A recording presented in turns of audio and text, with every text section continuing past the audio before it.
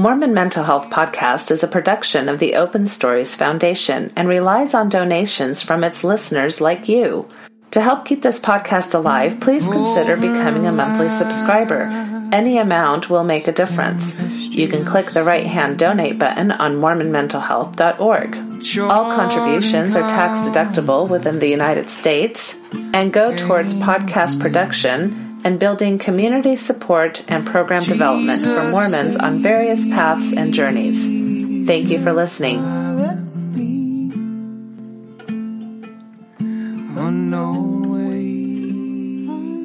Hello and welcome to Mormon Mental Health Podcast. This is Natasha Helfer-Parker, excited to be with you on another evening. And tonight we are going to be talking about a recent talk that was given by Elder and Sister Redlunds, I believe at I'm pretty sure it was a BYU Hawaii devotional. Is that correct? Am I correct? Yes, it is. Yeah. Just recently, like in January, and it was kind of addressing doubts and doubters, and I have some concerns about it. So we're going to talk a little bit about that, and I've invited a guest on who actually happens to be an old friend and ward mate of mine from many years ago. So I'll introduce him in a minute. Just a few announcements before we get started. For those who are interested, I am going to be offering one of these kind of faith transition retreats where we talk a lot about relationships and parenting and kind of how to stay. This one in particular is for people who want to maybe stay involved with Mormonism, or maybe have a spouse who wants to stay involved with Mormonism and are wanting kind of creative ways and health positive ways to stay involved and build upon their spirituality, etc. I work with Dan Witherspoon on these retreats, and it's coming up next weekend in the Salt Lake City area. So if anybody's interested in anything like that, you can always find any events that I'm doing at my personal website, which is natashaparker.org. So go there and figure out if that's something you'd like to look into. Also, I just want to remind everybody that this podcast does not happen out of thin air. It needs your financial support. It's the only way that I can keep it sustainable. We reached our sustainability goals last year, and so here we are again trying to reach them for 2019. For all of you who donate either once or regularly, I give you a huge shout out. I love this part of my job. I want to continue doing it. I love bringing all types of topics that address mental health within our Mormon communities, and really appreciate your support. And if you find value and haven't become a subscriber or a donor yet, please consider a donation. And you can do that right on the podcast webpage, which is mormonmentalhealth.org. There's some very easy donate buttons. And again, those can be one time, or you can kind of do like a subscription type of donation where you just throw a few bucks my way every month, or whatever you can do. If you want to support me in non-financial ways, because not everybody can, great ways to do that is to like my Mormon Mental Health Podcast Facebook page, share one of these podcast page interviews with, on your page or to a friend or things like that. And there's even ways that you can write a review on the page as well. And any positive feedback would be super welcome. So just hopefully if you find value in this work that I do, please figure out maybe a small way that you can support what I'm doing here. So I really appreciate that. Okay, so moving on then to the interview. Mike Hancey, hello. Hello. You are coming to us from Laramie, Wyoming. And we used to live in a town called West Bend, Wisconsin. That's long correct. time ago. Long time ago. Yeah. So I'd like to start out just by giving you an opportunity to share a little bit about who you are and what you do in life and your story and how you come to be a person who was involved with Mormonism and have had the experience of being one who now has transitioned from Mormonism. So that's a lot to just put into a few minutes. So go for it. Okay. I was born and raised in the Salt Lake area, just north of Salt Lake in Bountiful. Adopted into a wonderful Mormon family, did all of the things that Mormon children do, baptized at 8, priesthood, et cetera, et cetera, et cetera, served a mission in South America, came back, married quickly after the return from the mission, lived in Arizona for 9 years, Wisconsin for 6, served in various leadership positions during that time, various elders quorum presidencies, elders quorum president number of times, bishopric, member, counselor, executive secretary. When we were in Wisconsin together, I was called as a branch president in a new branch that combined two portions of two different wards. And that's where you and I met. During that time, noticed some things weren't quite right with one of my children. I don't want to say that in a negative way, just that she was experiencing life in a different way than I was planning on or expecting as a parent. From there, from after Wisconsin, we moved to Idaho, and we were there for 3 years. And for the last 8 years, I've been living here in Laramie, Wyoming. Again, during all that time from Wisconsin to now, served in various leadership positions within the Mormon Church, high priest group leader, again, bishopric member, different things along the way. About 4 years ago, our oldest daughter, Rachel, came out as gay, and it wasn't a surprise. We kind of suspected something along the way. And that was really the moment where I started thinking, how can this possibly be? What could I have done different as a parent to ensure that this wouldn't happen to my child? And that's kind of where my faith transition started. It took me a long time to get past that, to figure out that she's who she is, that she is how God created her. So anyway, she came out as gay, and as her father, I started looking for answers. And the first place I went to was LDS.org, looking for answers to how can I help her? How can I help us as a family? Typical things that you would think of a father would want to do to help his family out. I don't even remember how I got on to the Gospel Topics essays.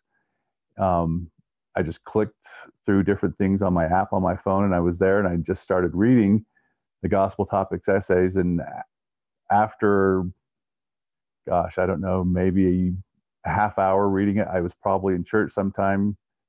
I thought, this is not what I was taught as a child. This is not what I was taught as a missionary. This is not what I preached over the pulpit as a branch president. This is not anything what I was familiar with as a member of the church, a lifelong member of the church. And I just kept reading.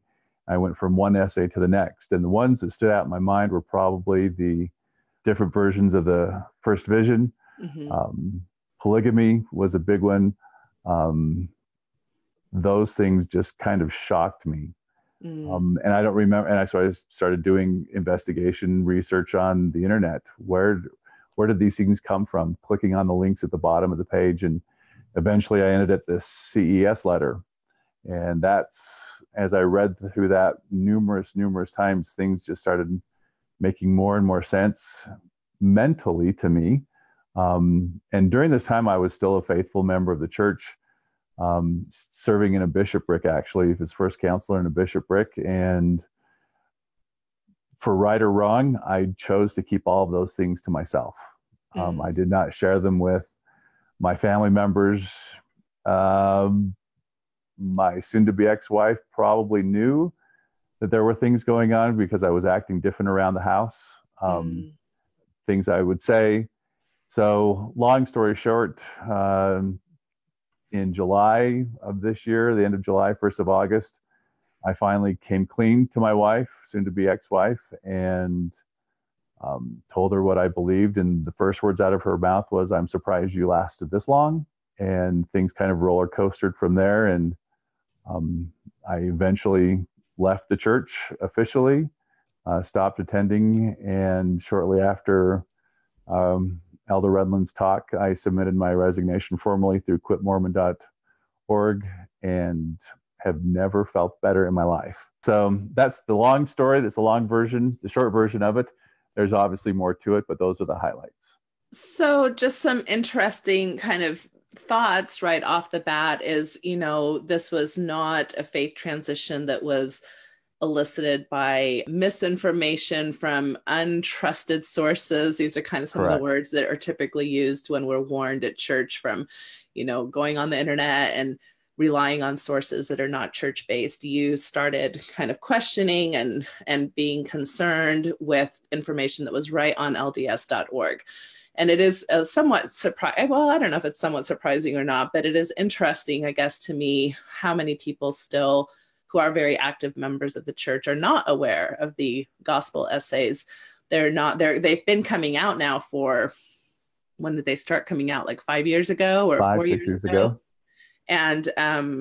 And yet they never were announced, right? They were Correct. never like, it was never like, oh, by the way, here's this new thing we're doing and everybody go check it out. And I Right. think in a lot of ways, it's kind of meant to be there only as a resource for people who maybe are having certain questions about our history or about certain aspects of our doctrine that tend to be problematic for those who start thinking about some of these issues that tend to come up. So that's an interesting dynamic in of itself. It's also interesting that you're one of many, many, many people who start off also a faith transition through the coming out process of a gay, lesbian, bisexual, transgender, etc. child, right? So we kind of know this from the research, is that when we tend to fit the norm or the population's kind of expectations, church, and this is not true just about Mormon church, but church in general can be a very healthy, wonderful place for people.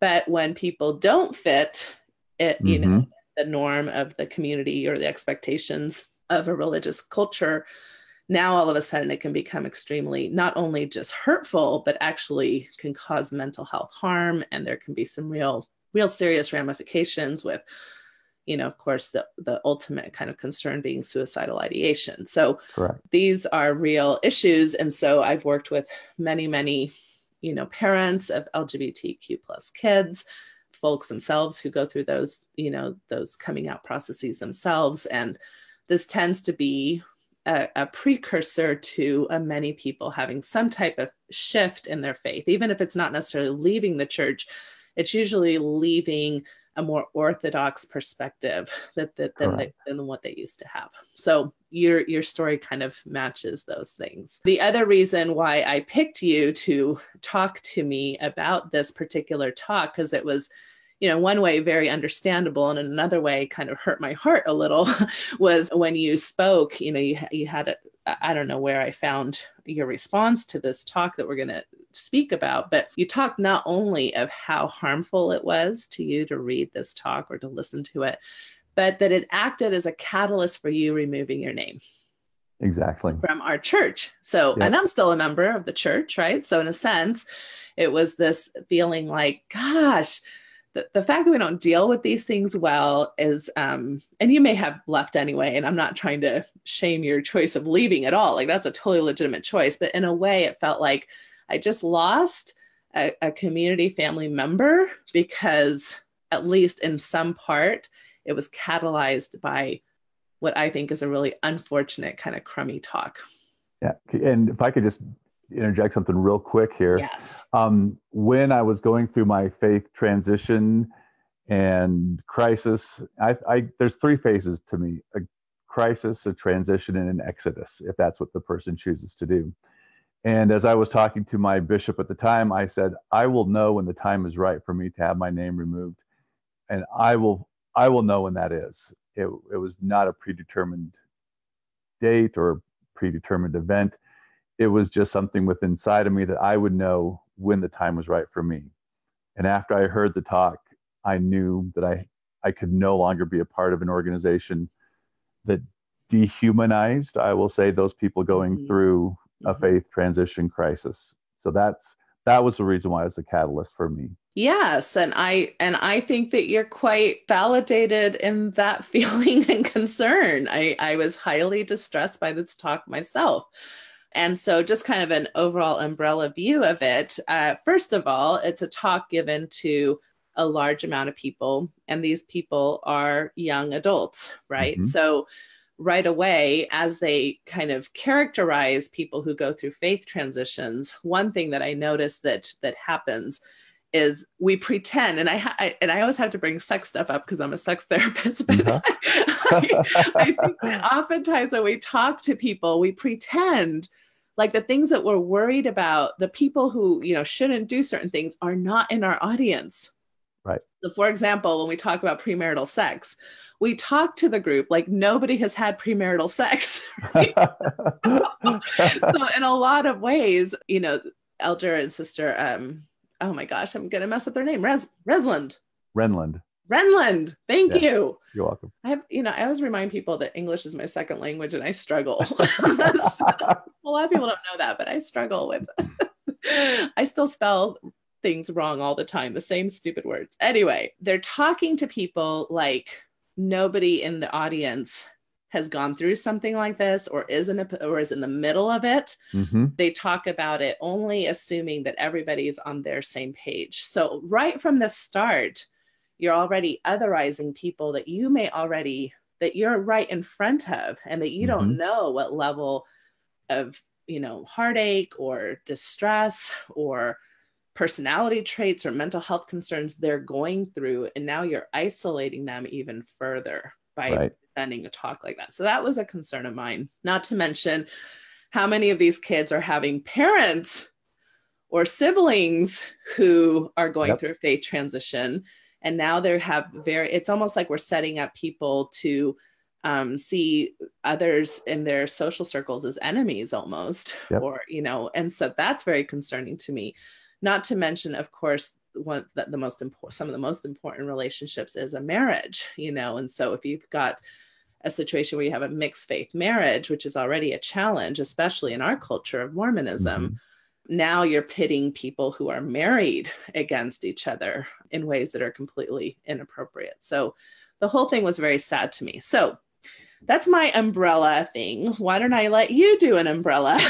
Tell me a little bit about how did you even come across this talk? Why were you listening to it?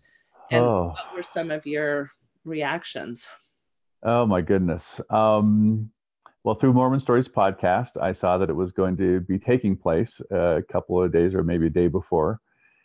And so I reluctantly said, okay, I'll give it a listen to see what it is exactly they're saying, and what we've heard through conference talks, through other different types of firesides or addresses like this, CES addresses, things of church leaders hierarchy addressing people through faith transitions. And I thought, okay, maybe this time they'll say something that isn't hurtful to me. So that's where I started. So I started listening to it, and I hate to use this term, but it's the primary voice. When Sister Redlunds started speaking with that primary voice, and it was very condescending to me. And then Elder Redlund also spoke in just the tone of his voice was, I don't know, just very condescending, it sounded like we were being spoken to as less thans. So that was just my first initial response. Then the video of the parable, a cartoon. These are young adults. I understand why they chose to do a cartoon of this parable with the boy and the ship, et cetera, et cetera, et cetera. But we're not. Can you describe that for those who maybe haven't watched it? And also, by the way, for those of you who are, participating and hearing this podcast on Facebook Live, I'd also love for you to answer some of these questions. If you're aware of this talk, what did you find either helpful or not helpful about it? So, interact with us as well as we're talking, Mike and I. So describe the video. Is that what you're Yes, the saying? Cartoon part of it. Okay. So people know what you're talking about in case they haven't heard it, the talk. Right. So Elder Redlund, I guess, I don't know who came up with this parable of a boy on a boat, and he wasn't happy with it, and he started looking for other things, and this old man comes to talk to him and says, yeah, we've got rust and dented things in this ship, but these other people out there, I don't even remember the whole thing because it just made me so mad. But anyway, it was something along those lines where go out, if you look for other things outside of the ship, you're not going to be as happy as you are here. Right. And And the ship being dented and rusted, I mean, maybe we can give them a little bit of credit there because at least they're acknowledging that the ship isn't perfect, right? The ship right, is not like a fabulous yacht with no yeah, problem. the ship, the good ship Zion that Elder Ballard spoke of many years ago is now rusted and dented, which I thought was kind of an interesting way of um, a strange progression, but at least Like they're progressing. at least The acknowledging that we have some issues, which is Yeah, okay, right? It's okay yeah, to have issues. good ship side is kind of rusted and dented now. Okay, great. Um, so the young boy on the ship is looking around, thinking or on this boat, he's thinking things would be better out there. And the old man saying, "No, stay here. You won't be happy." Basically, that's the Mm-hmm, gist of it. mm-hmm, mm-hmm, Uh, Gosh, where to even begin with it? Because it mm-hmm. was a cartoon, to me, it's like Saturday morning cartoons. Maybe when I was 8 or 9, that would have been Mm-hmm. something that would have appealed to me. As a Well, and 50, maybe what you're saying is that in a way, it's too simplistic of a narrative. Like it right, kind of ignores the complexity and the it, distress and the thought process and oftentimes the years of what exactly, faith transitioners go through and trying to make sense of all these different kinds of narratives and scripts, right. correct? And I agree with that. Going through a faith crisis and transition is a very complex issue. It's not like one day you wake up and say, "Hey, today I'm not a believer." For me, from my experience, it was little bits of pieces along the way were taken away from me. um, the phrase, your shelf comes crashing down. Well, mine came down in bits and pieces. It didn't come down all at once. And to have it simplified in such a way that it seemed childish it negated almost everything that I went through, all the Mm-hmm. struggles that I went through. Mm-hmm. One of the things that I did probably the most was I talked to God. I prayed probably more than I ever have during those 4 years because I wanted the church to be true. I wanted these things that I've been taught to be from God. And the more I studied, the more I learned, the more I prayed, the more the answer came back was, it's not my church. I mean, Mm-hmm. I can remember the day and the moment when I finally got an answer to those things. And it was after nearly 4 years of struggle, of Mm-hmm. sleepless nights, of anxiety, of now looking back on it, a severe depression where I self-medicated through food. A Mm-hmm. very complex issue, and to have it reduced in such a simplistic way negated everything that I went through. And I guess I was hopeful that some leader in the church would say, "Hey, we understand what you're going through. We know that it's hard. We know that there are difficult issues that you have to deal with." But to see it reduced in such a way like that was just offensive, maddening. It brought back a lot of hurt and pain that I thought I had dealt with in a way, but I brought it back in a new way where it's like, I don't have to put up with this anymore, type of thing. So I don't know if that kind of explains my feelings on it. Yeah, yeah, no, and I think one of the things that you're talking about also is, I mean, in a sense, when you listen to this talk, were still a member of our church, right? Yes. It's almost like they've chosen to just focus on the people who are still kind of in maybe an orthodox or maybe more what we call true believing type of stance. Right. And it kind of it's just like, well, if you're not in that stance, we're not even going to address you. We're not even going to Mm-hmm. talk to you or acknowledge you. We're already going to otherize you. Right. And so it was not an inclusive type of feel to the talk where, again, it acknowledges that there may be many among you who have come to this very meeting who, Mm-hmm. have questions or who have doubts. And And yeah, go ahead. the one thing that also stood out in my mind is we're all in different places with the church. Some of us, Mm-hmm. like you mentioned, are the true believers who are there 100%. And there's some who maybe have a question or a concern about whatever issue it is. And it was just not, it wasn't inclusive, and it was very exclusive of so many different people. And that part was frustrating as well. I just wanted to say, we are all people. We're all humans. We're all members of this church. We've all been there. We understand what you're saying, but there's lots of questions and concerns that have never been addressed by church hierarchy that needs to be. And yeah, the gospel topics essays kind of do it, but you can't find them easy. It's a convoluted mess that is not really easy to sift through. And I think this talk just simplified it too much and negated our experiences. Right. Let me ask you this question. Do you still have family members who are involved in the church, and either kiddos, or you mentioned an ex-spouse, or extended family or friends? Yes. I have two children who are still in the church. My soon-to-be ex-wife is also a member of the church. All of their family is also members of the church as well. I do have Mormon friends. The relationship has changed recently, but there are some who are very supportive of my decisions and some who aren't quite sure how to react. So yeah, I still have relationships with members of the church to varying degrees. So looking at it from that lens and knowing that more than likely you're believing children, or you're, like you said, soon to be ex-spouse, or some of these friends or extended family members listen, when you imagine them listening to this talk, what are your thoughts about how they may either portray you or their experience with you in the last 4 years? How does that start to have real relational implications in your life? Ooh, that's a hard emotional question to answer. I'm going to be very vulnerable here. My children, who are still members of the church, have chosen not to speak to me. They've chosen to eliminate themselves from my life. Their reaction when I first came out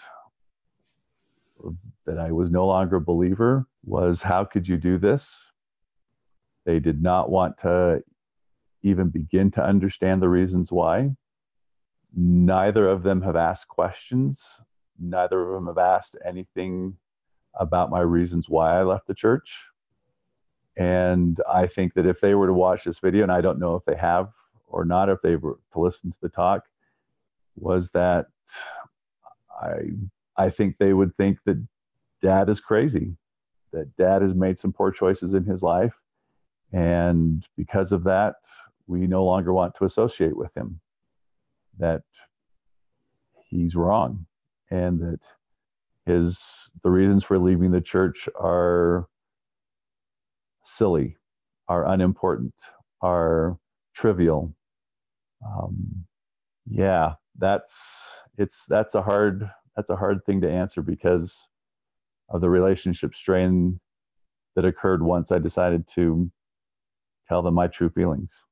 I had no idea that you were experiencing that, Mike. I'm so sorry. That's just really heartbreaking, and leads to more of my silent infuriation about how we leave so many families without the resources and skill sets of knowing how to use religion in ways that does not divide families, and especially coming from a religion like ours, which supposedly supports, or is supposedly so family oriented, to leave families in certain situations, such as faith transitioning situations, in such a dismal space is just so heartbreaking to me. I'm so sorry.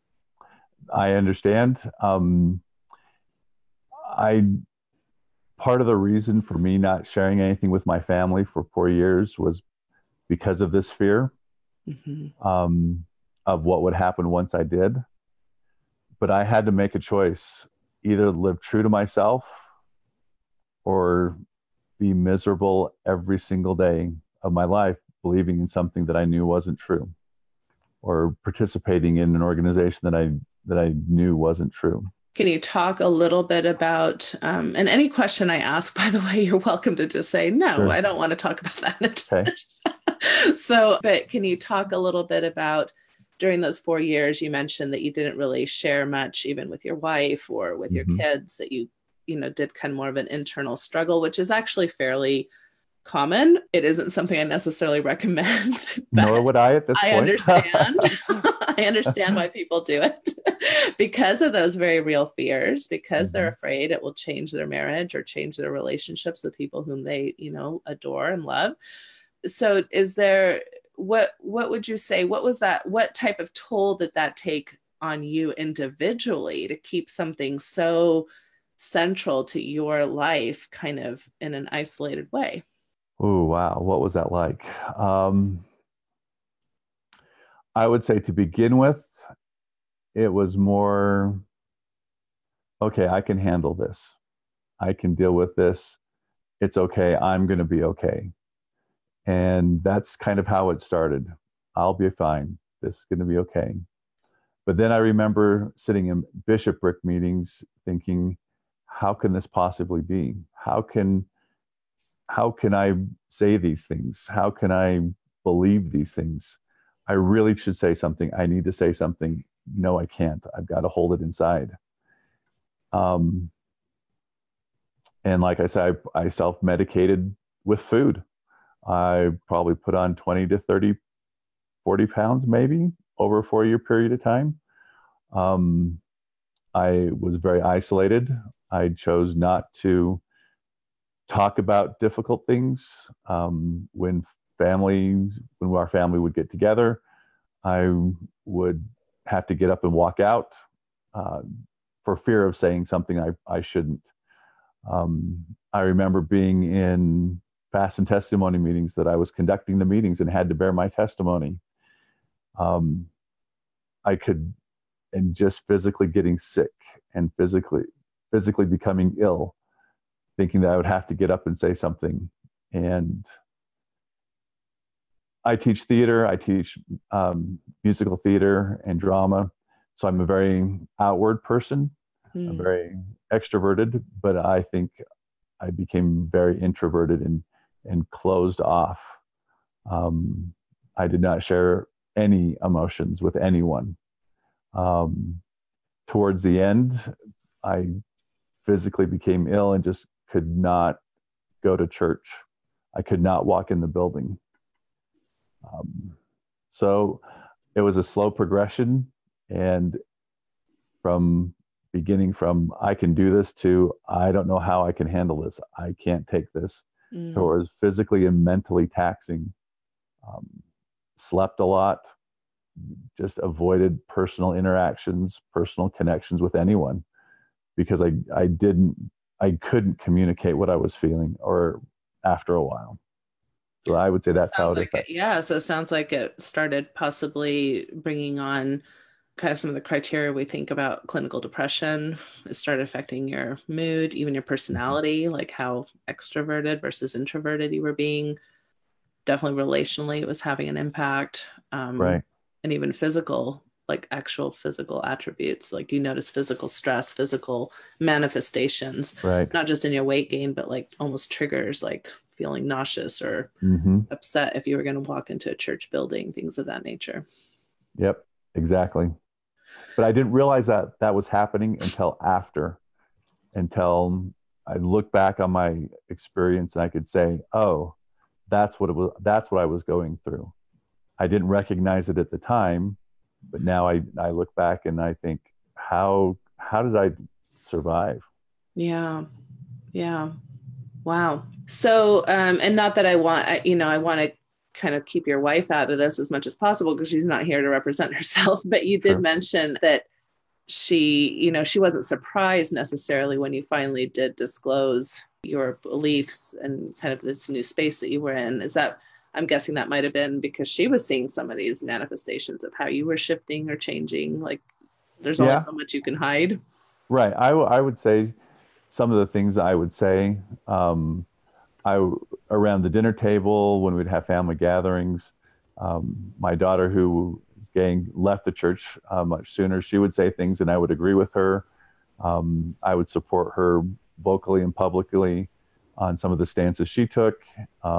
There were other issues, as use of tithing funds and things like that that I would talk about that I didn't agree with, and things um, not necessarily related to the gospel topics essays and church history things, but things that contemporary things that I did not agree with, and I would say things, and she probably also saw things change in how I spoke about the church, particularly at church. Um, my lack of desire to even attend church as a member of the bishopric. So yeah, she probably recognized those things, but didn't understand probably the reasons why I was experiencing those things. Mm-hmm. And would you be willing to concede that, you keeping things from her probably it ended up impacting how close you felt to her, or? Absolutely. Yeah, I would say that. Yeah. Right or wrong, I chose to keep them in, these feelings in. Should I have said things? I don't know. That's a hard one for me to say. Yes, I should have.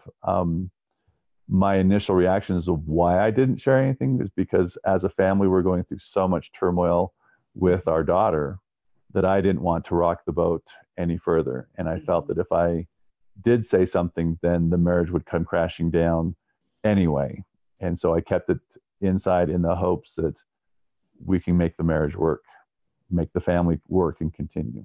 Yeah, so it's really complex. Like there's lots of factors to consider. And in a lot of ways, you were probably acting out the role that you'd been, in a sense, Mormonism taught you to act out, to be a protector, to be a leader in your family, to be the patriarch per se, right? To not burden others with your problems, to be more of a comforter of, your children or of your wife, et cetera. Is that fair? That is absolutely fair. And that's probably one of the first things I realized once I decided to leave Mormonism, is that I was conditioned to act a certain way that was not healthy for me. That was not, and it sounds kind of selfish to say, but I needed to put myself first at times. But Mormonism teaches that you don't do that. You never put yourself first. It's always others before yourself. And for me, in certain instances, that was not the healthy choice to make. But I didn't realize that until I left. And has a bit of a backbiting effect that you think you're protecting others, and in the process, you actually maybe are part of the problem. And hurting them more than they need to be hurt, and hurting yourself. Yeah. Yeah.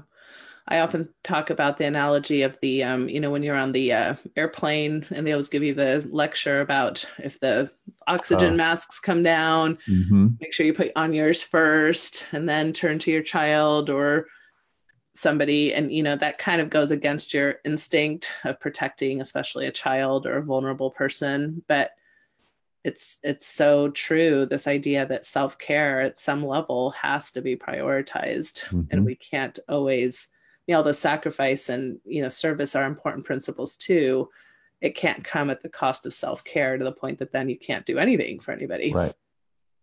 Right. And if you can't do anything for yourself, then you're not helping anyone. You're not able to help your family or your spouse if you can't help yourself first. Right. And I know Mormon women talk about this a lot. I don't know that we talk about it as much with Mormon men.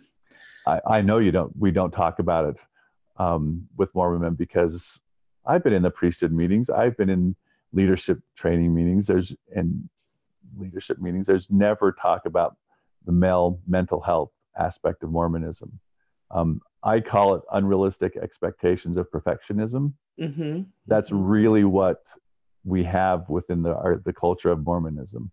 We are told, be therefore perfect and do whatever you can to be perfect, but you're never going to be perfect. And so you feel guilty about that. And it's not a healthy place to be at times. Yeah. And I also see this as kind of this issue of why the genders are treated differently, or the sexes, I guess, are treated differently, is because it's kind of an unfortunate side effect of patriarchy. So because, in a sense, men have all the administrative power and all the kind of leadership potential and all that, we kind of, it's what's called benevolent patriarchy, in the sense that we artificially elevate women by telling them how special they are and how wonderful they are and how, they should be taken care of and loved and treated like precious, objects. And we think, that this is good. When in reality, what we should be doing is we should be just evening the playing field for everybody, right? Mm-hmm. And so, because men need to self-care, women need to self-care, men need opportunities to lead, women need opportunities to lead, men need comforting, women need comforting. It's not, and I think that oftentimes how I see men being talked to in a Mormon construct is this idea of, take care of your wife, take care of your family, take care of your kids. Don't be a patriarchal jerk, right? Don't be mean. Don't, which, I mean, it's good to tell them not to be mean, but the whole reason why we have to tell them not to begin with is because we're still in a patriarchy. Right. Yeah. Right. And so then it's like, ignore all of your needs as a man, because you can't be that type of patriarch. You got to be a super nice patriarch, but you're still a patriarch. Do you see how convoluted it is? Right. It's very hard to figure out. And there's no forum for males to speak openly about what they're going through. I've sat through, I don't know how many priesthood meetings, but you never talk about what it is that you're experiencing in a way that's helpful. And I hate to say that, but it's true. You never talk about what does it really mean to be a father when your child is gay, or when someone is going through substance abuse or whatever, or depression. Are you depressed? How can we help each other out as males? It's always, you got to look beyond yourself. If you go serve somebody else, you're going to feel better about yourself. If you go help somebody else, you'll feel better about yourself.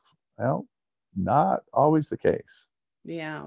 That's a completely different subject, but no. Yeah. And I think it's a really important one. And because I think you're right. I think the answer is do what you're supposed to do, serve your callings. And even that, the type of pressure that is on Mormon men, oftentimes from, the provider role to the ecclesiastical roles, to the husband and father roles, it leaves very little time or energy for, like you're saying, to begin with, self-care, And so that's, I think, really a big problem. So, all right. So going back then to the talk, one of the things that I wanted to talk about was, I found a lot of, it's interesting, I think, when I feel like I can call out my own leaders on things that they tell us not to do.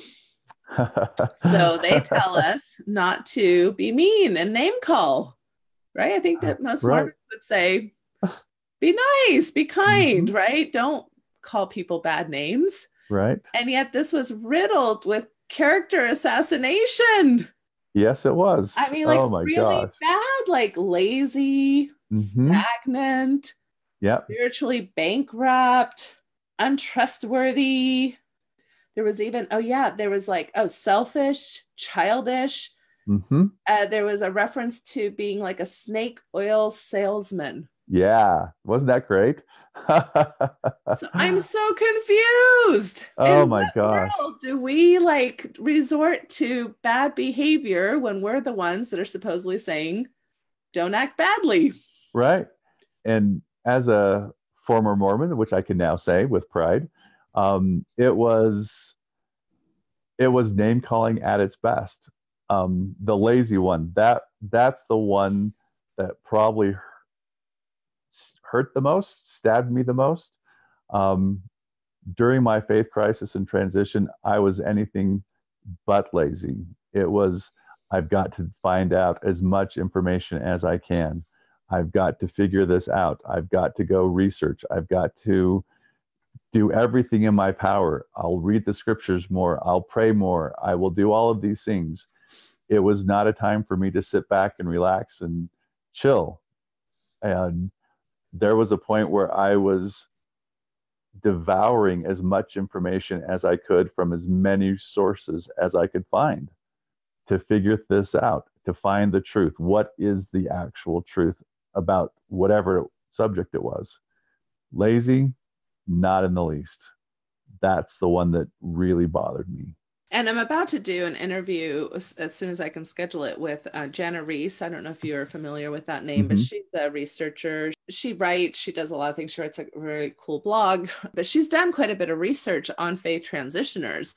And this is one of the things that she's actually found, is that people who transition from the faith kind of in a similar way like you have? I mean, obviously there's always going to be the people in faith cultures that kind of grow up and leave. It's kind of like they were never that interested to begin with.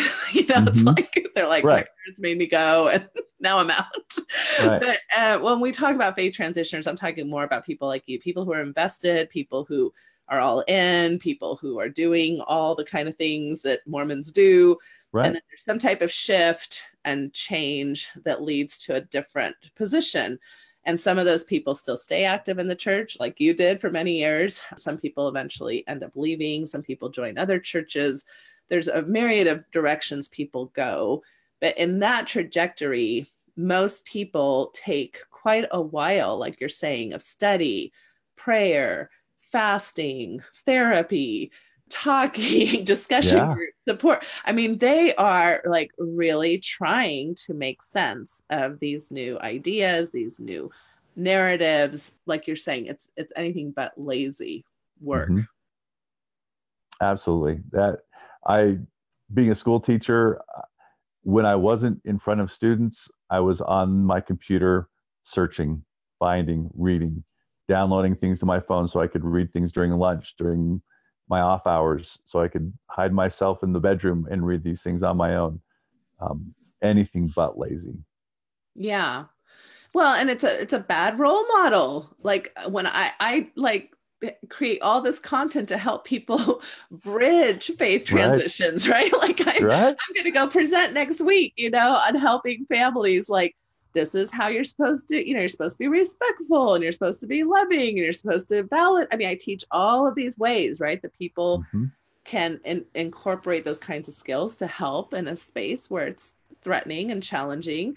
And yet from our own apostle, we see the role modeling of, no, you can name call, you can call people. And this is what people tell me as in tears in my office all the time, is that their grown children or their spouses or their parents call them these names and feel very justified. I don't think people call people these names because they just can't wait to be mean that day.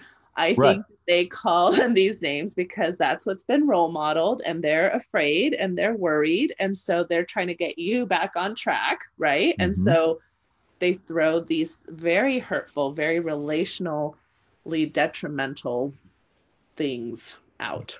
They use the words that the leaders use. They use the words that they've heard other people use without trying to understand the individual first.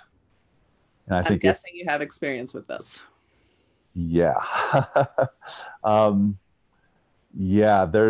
remember there's been a number of people who've said things either online or in person that it's like, you have no idea the path that I've taken. One of my favorite ones is, oh, you just want to drink coffee.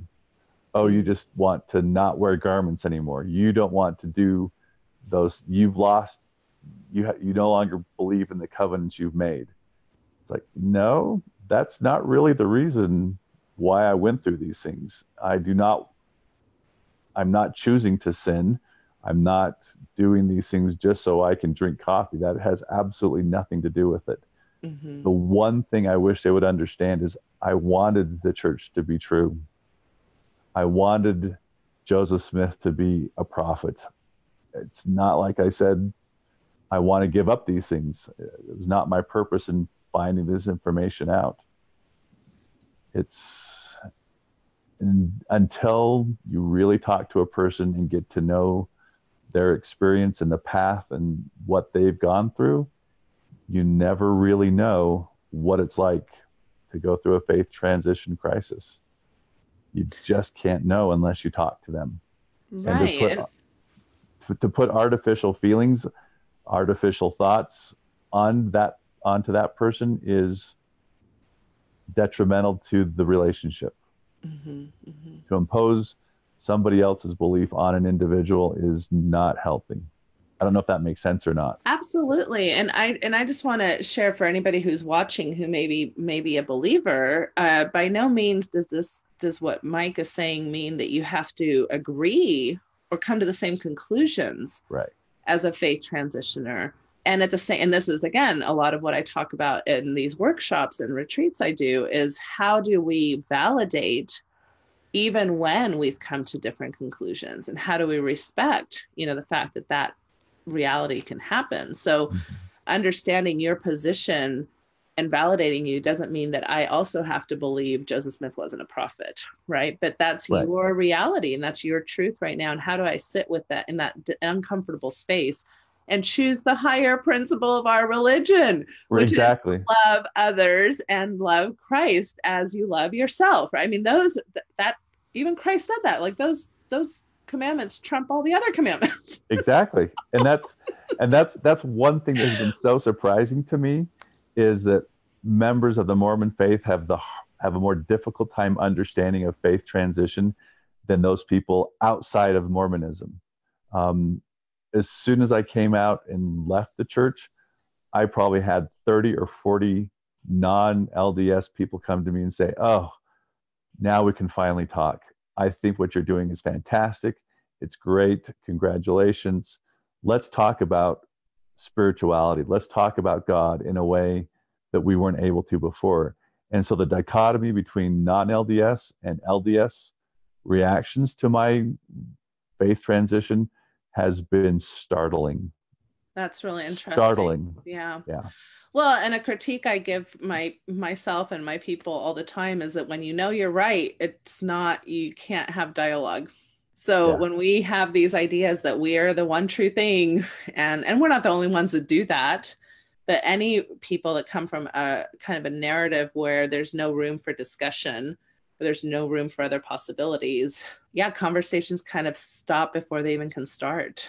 And I think that's what a lot of non-LDS people have consistently given us feedback on, is that that's how they feel with us. Because we're like, no, this, we're very missionary kind of oriented in the way we address other people. And so it really leaves no room for a possible different spirituality. Even if you really want to honor your own, that doesn't mean that you have to downplay another's. Right. And I think we don't have the skill set to know how to do that very well in Mormonism. I think it's part of that. We look for that missionary opportunity every chance we can. And I don't know that that's always the best approach to any situation.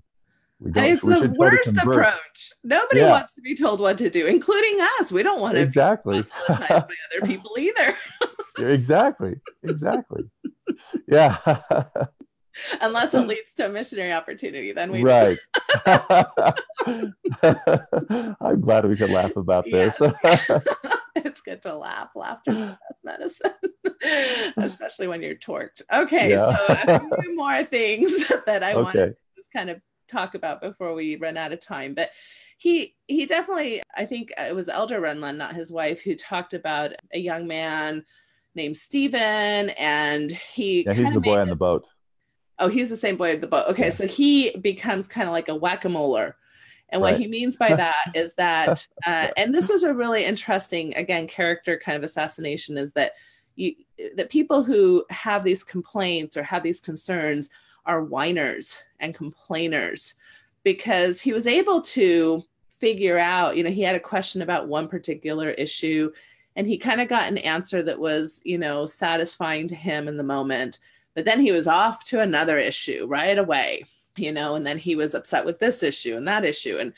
And again, I think that first of all, it's minimizing valid concerns with just being kind of whiny.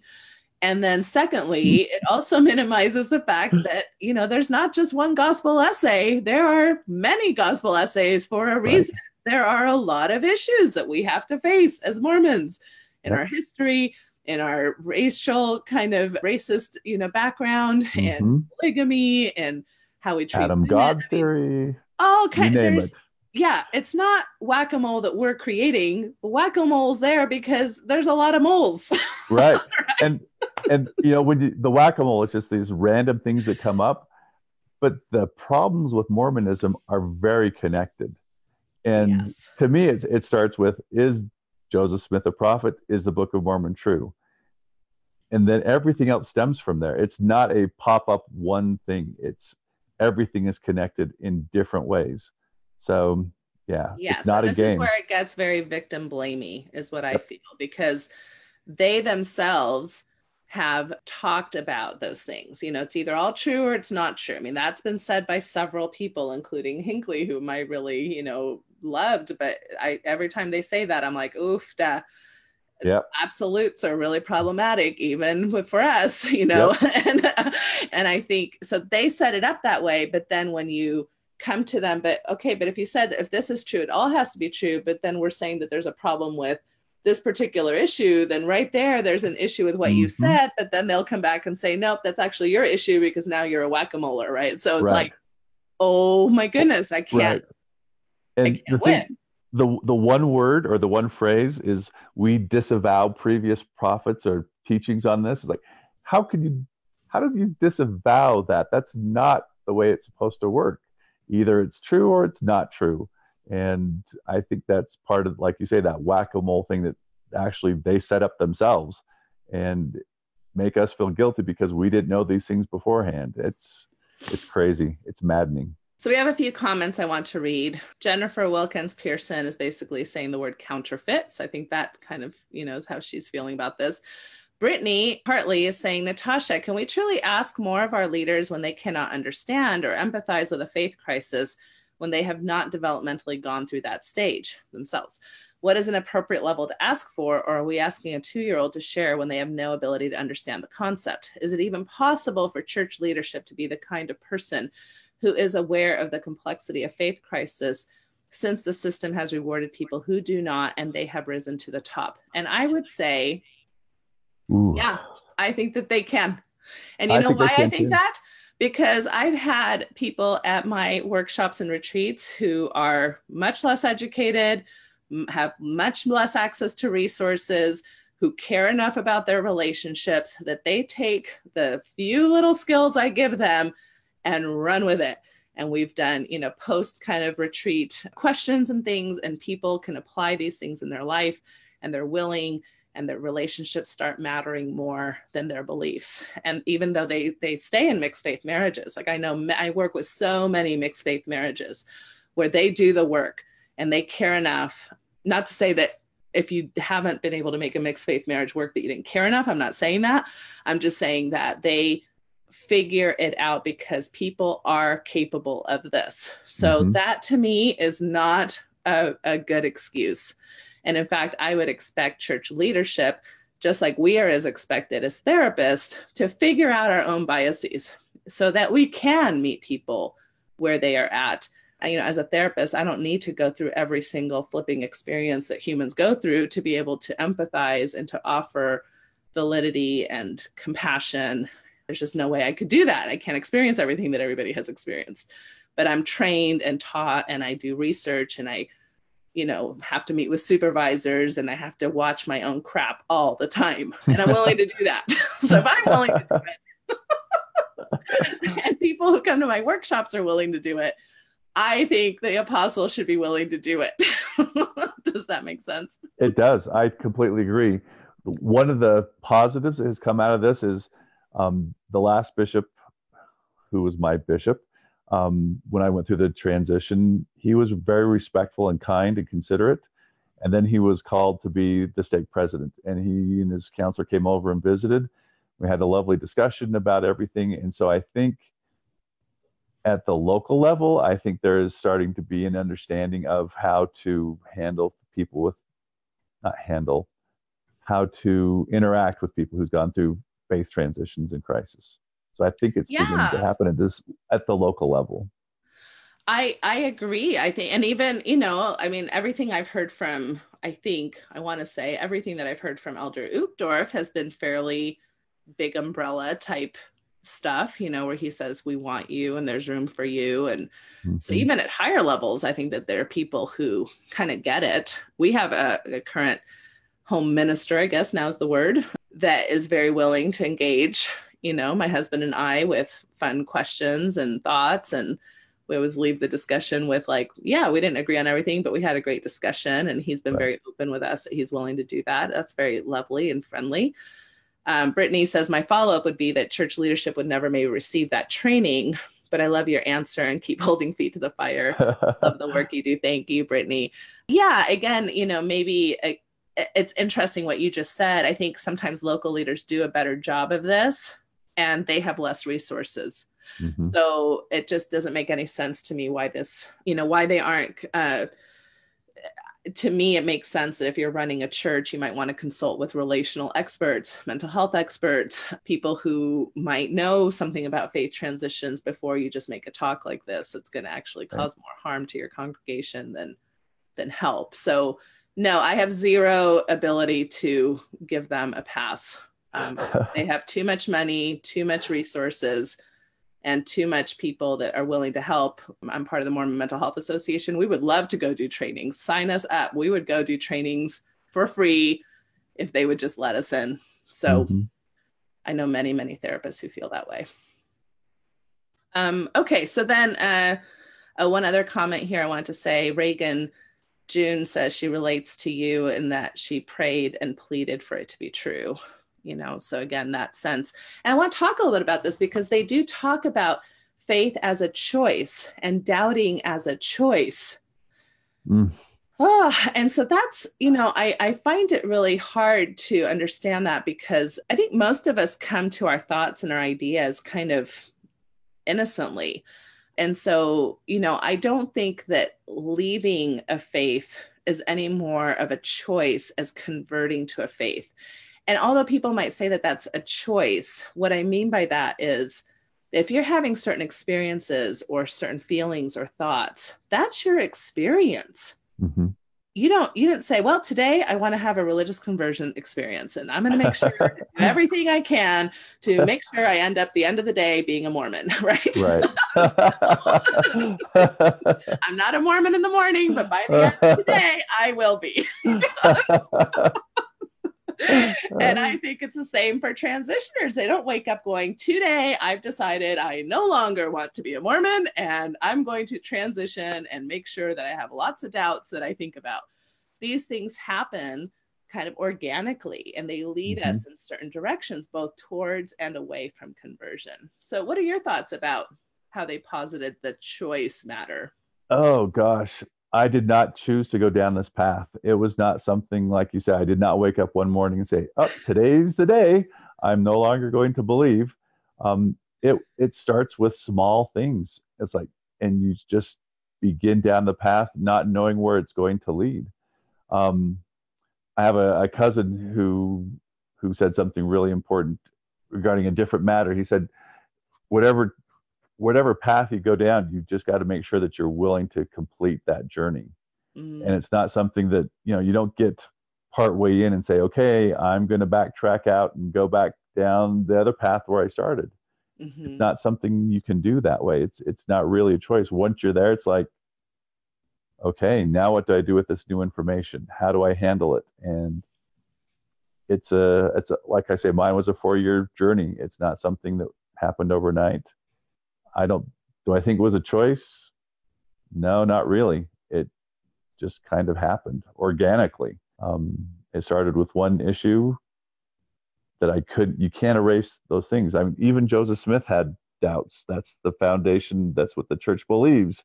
The whole thing started on a faith transition. Exactly. If any of you lack wisdom, let him ask of God. Well, I certainly lacked wisdom, and I certainly asked of God, and my answer was a little bit different than what Joseph Smith's apparently was. But right, yeah, it did start with the faith transition, and that's exactly what we're all going through.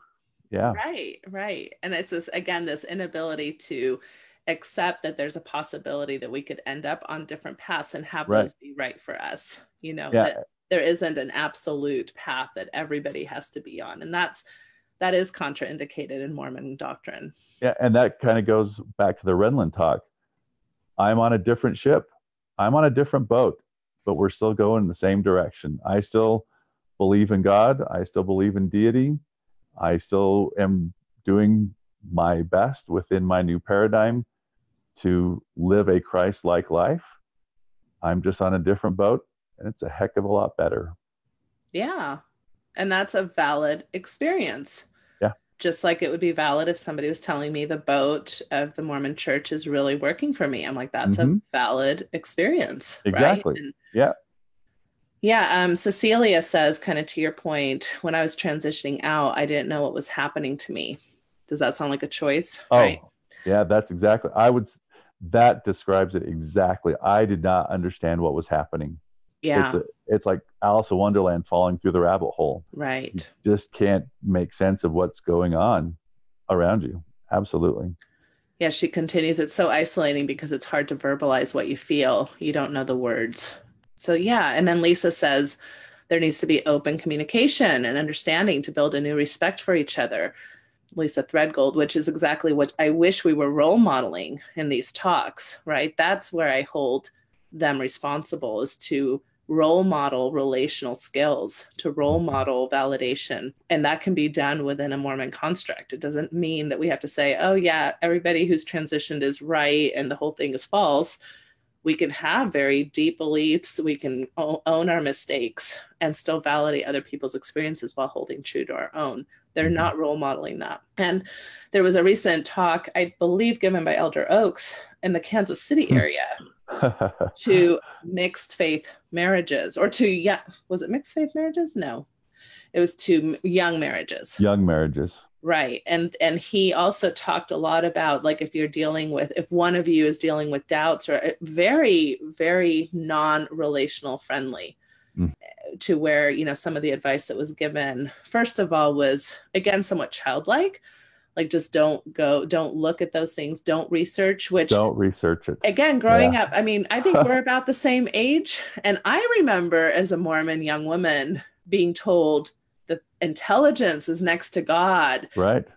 Go to college, Search, yeah, the best book. educate yourself, learn not just from the Book of Mormon, but like all books, and Everything. all things that are, and even our articles of faith, like, let truth come to us, and we will accept things that are true. Search diligently. Yep. When did we become like this message of only with approved sources, which basically means only things that we tell you are okay to do? And it becomes very like parental, like we're kind of ongoing children that need to be parented and told what's okay and what's not okay, instead of really embracing our adulthood and deciding for ourselves.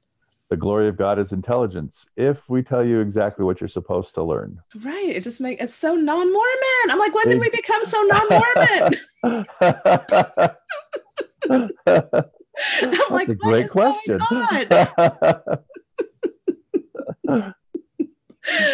Oh, man. Anyway. All right. So lastly, I think I really want to talk about, it seemed like they were pitting faith and doubt against each other. And to me, that's so interesting because, first of all, the whole premise of the definition of faith requires something to be unknown. Okay, so otherwise it's knowledge. And right. And I think we have a weird correlation in Mormonism with the word I know. I know things are true versus I have faith in things, which is really the more accurate thing. I don't think most of us know much of anything, at least not in a literal logical sense, right? Like we've seen with our eyes and heard with our ears. We're having faith in things that we hope to be true, that we believe are true. So faith in of itself, I think, requires doubt. And that's how a lot of the theologians talk about. James Fowler, for example, Fowler's Stages of Faith is a fairly, popular book, that faith and doubt are kind of like BFFs. They build on each other, and plus we know through social science and psychology that we're ever changing beings, right? We can't stay stagnant. It's just impossible. You're aging every minute. Every minute you're shifting. Your hair's growing. Your teeth are getting tartar as we speak. It's like everything is. So we can't stay in one place. And even for people who, are very believing in their religions, they're shifting. I remember, like, in a more believing stance, going to the temple and feeling like, wow, I never thought of that before, right? So here I was, same experience, but shifting, still believing, but shifting. So this idea that doubt and faith are somehow at odds with each other, and that if you're a doubter, somehow that means that you lack faith, or that you're a non-faithful person, I think is very harmful. And I would like to get your thoughts on that. I think doubt and faith actually go hand in hand. You can't have faith without doubt.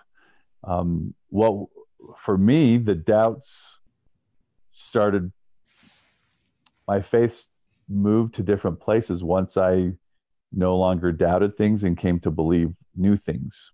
I don't know if that makes sense. My faith in God and my faith in Christ actually increased as I was going through the transition. As I doubted more things about Mormonism, my faith in Christianity increased. It was not something where they were enemies. It was something where they actually worked quite well together. Mm-hmm. They bolstered each other. As I doubted something in Mormonism, I found faith in Christianity. I found faith in Christ's teachings of loving all people. I found faith in believing that God loves me as I am for who I am. Mm-hmm. And my relationship with God increased tenfold during that time. So to say they're enemies, I would disagree with completely. I think they go hand in hand, and my faith actually increased quite a bit in God. I love that. And just to be inclusive to other people's experiences, I would say too that I've worked with a lot of faith transitioners that end up being atheist or agnostic or really not religiously inclined. And yet their relationship to spirituality or to their morals or to their values are not shifting or even growing, like you're saying. So it's not this whole idea that somehow if you shift in your faith from a certain religion that you're going to go down a life of debauchery and sin and become a horrific person. That's just really not supported by any type of reality. And so if I could just say, I consider myself spiritual, not religious. And my spirituality and even my daughter who left the church said, "Dad, you have changed so much. You are such a more kinder, loving person than you ever were before." And my students even have said, "We like the new Mr. Hancey better than the old Mr. Hancey." And they have a little idea of what's going on, but they don't know completely what's going on. So yeah, I definitely am a better person on this end of it than I was at the beginning. All right. So last thing I'm going to put on your plate. Okay. So let's pretend for a minute that we're important enough that somebody would actually listen to this that matters in the leadership.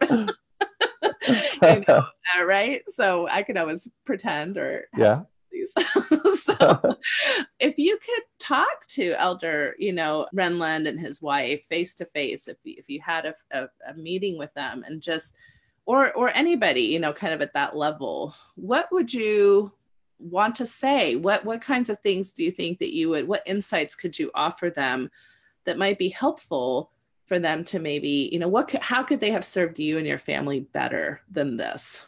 Oh, wow. I think the first thing I would say is admit mistakes, admit errors. As a male, that was one of the things I was always taught. Admit your mistakes and then move on and grow from it. We all make mistakes. If the Mormon Church could say, "Hey, you know what? We screwed up on this. We're going to try to be better." Just admitting those things, I think, would be first a huge step in the right direction. As far as what can they learn from people going through faith transitions, talk to us. Learn our story. Yes, they're all very different, but there's a lot of similarities in them. Find out what it is that we think and why we think those things. Get to know us as individuals first, and then let's talk about our experiences. Accept us for who we are and where we are, not for what we believe or what we don't believe. That's pretty simple. I think that's really beautiful. And your first point, which I think is just, again, so very Mormon, something that was taught to us from a very early age, is the concept of repentance. Mm-hmm. And repentance requires, like you're saying, acknowledgement, and it also requires apology, and then moving in a different way, right? Those are kind of like the basic steps. And any organization, any church, any person is subject, I think, to this beautiful principle that actually is very relational focused. And I think that if we would take our own advice, a lot of times we'd be doing better. To your point, listening, being willing to listen, being able to hear somebody else's perspective, that shouldn't be as difficult as it seems to be. Right. And then the last thing that I would say is role model relational skills to help people like your kids, your adult kids who, I mean, I'm guessing that they're hurting tremendously. I'm guessing you're hurting tremendously from this rift, which I hope is temporary in your life. You know, I hope that there will be possibility for bridging, you know, some of those gaps, but we can't, you know, be so rigid in our ways of dealing with these very real issues that so many members of our church are dealing with in ways that really divide instead of unite. So I would really, that would be my plea to the leadership is, you know, seek out professionals and experts and people who can help you create talks that, you know, are still very faith affirming, that still resonate with your beliefs and don't cause relational rifts in so many wonderful families that we have in our tribe. Yep. Yeah, I would agree with everything you said. As you were speaking, one of the things that came back to my memory is one, as a zone leader on my mission, we were taught to seek for understanding, seek for those commonalities with the people we were teaching. The Mormon church doesn't do that with their own people. They just assume that everybody's on good ship Zion or the rusty dented ship, but they don't seek for understanding those people who are struggling along the way. Yeah. Thank you so much, Mike, for joining me tonight. First of all, it was just delightful to see you again. That's great to see you too, Natasha. Haven't crossed in like over a decade. Yeah, it's been awesome. So it's super nice to connect with you. I really appreciate your vulnerability and sharing, you know, some very personal things on a very public forum. So I appreciate that. And I just wish you just nothing but happiness. It sounds like you're in a really good spot after a lot of pain. And I'm so glad to hear that. Yeah, thank you. It's been a pleasure to talk with you and to share. And I would love to share my experiences with anybody who's willing to listen. So thank you, Mike. I think it will hopefully, I mean, my goal is that this will resonate with both transitioners and believers, because we're all in this relational kind of, you know, stew pot together. So we want to have abilities to have healthier relationships together. So thank you so much. For those of you who've hung in there, thanks so much for listening. Thanks to all those who commented. I love the interactive aspect of live on Facebook instead of just doing this in front of a microphone from home. Again, if you find any value in these podcasts, please consider a donation for Mormon Mental Health Podcast. I can't do this without financial support. Not only does it go to reimburse some of my time, but I actually have people that help me edit, and you know, there's costs involved to having websites and things like that. So please help that way if it's something that you can do. Please spread the word and let other people know if there's a particular episode that you feel might be helpful to others. So everybody take care, and we'll see you next time. Good night, everybody. Bye-bye. Thanks for joining us today on Mormon Mental Health Podcast. If you enjoyed this episode, please help us and become a monthly subscriber at mormonmentalhealth.org. The goals of this podcast include education, advocacy, and the mental health and general well-being of Mormons and their families. We can't further this work without your support. Music for this episode was provided by the Lower Lights. Over life's tempestuous sea, chart and compass came from thee. Jesus, Savior, pilot me, unknown ways before me roll, hiding rock and treacherous show, chart and compass came from thee. Jesus, Savior, pilot me.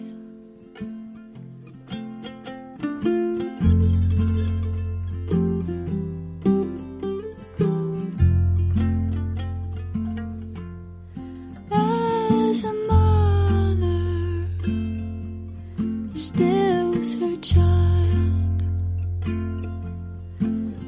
thou canst touch the ocean wild, wondrous sovereign of the sea. Jesus, Savior, pilot me. Boisterous wave, obey thy will, when thou sayest to them, be still. Wondrous sovereign of the sea, Jesus, Savior, pilot me.